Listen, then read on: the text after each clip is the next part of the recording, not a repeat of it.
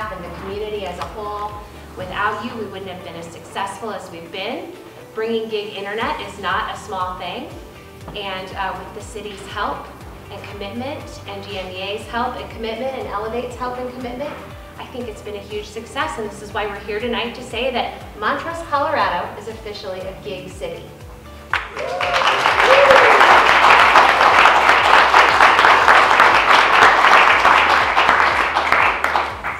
The pandemic showed us that the ability to work remotely is now a critical function of our society. And because of that, we are more proud of being a gig city than perhaps we even would have been otherwise. But this is a great opportunity for Montrose to be on the forefront of a technological wave of remote workers and the ability to have better and faster internet. Thank you.